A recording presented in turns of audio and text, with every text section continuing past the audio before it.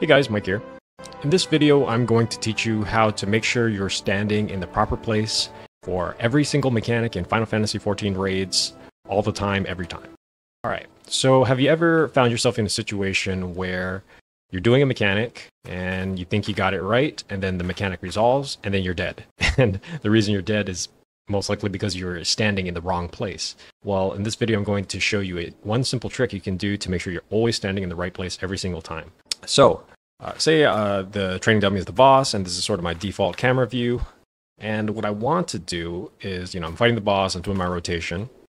And what I want to do when the boss does the mechanic is do this. You just turn the camera to a bird's eye view, like this. So, this tells me exactly where I'm standing in the XY plane.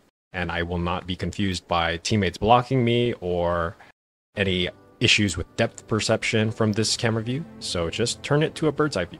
Now, you may be saying, well, this is kind of an awkward way to fight. It's a little hard to see everything around you.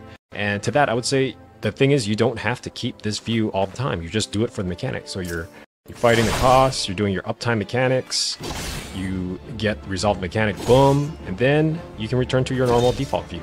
So I would say, 80% of the fight, or maybe even 90% of the fight, you're just doing this normal side view, where you can see everything, your teammates, you can see the boss, you can see what's going on around you. And then for very precise mechanics, you just do a bird's eye view for a few seconds, maybe 5 seconds, resolve the mechanic, make sure you're standing in the right place.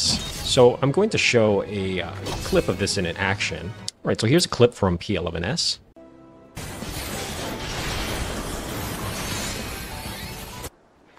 Alright, so you can see he turns his camera to a bird's eye view so he can see exactly where he's standing. He does that to dodge this yellow AoE here from the middle ad. And also he does it to maintain max melee from the boss hitbox so that he can maintain damage uptime. Another thing too is, another reason why it's good to do bird's eye view here like this player did here is because this ad is blocking his view. He can't really see his character clearly, but if he does a top-down view of his character, he can pretty much be very confident where his character is standing in the XY plane. Not to mention also not being confused by where he's standing from his teammates, which are all cluttered in this mess as well. So mechanic is resolved, and he returns to the normal default camera view. Anyways, hope you guys enjoyed that video, hope you learned something, and thanks for watching.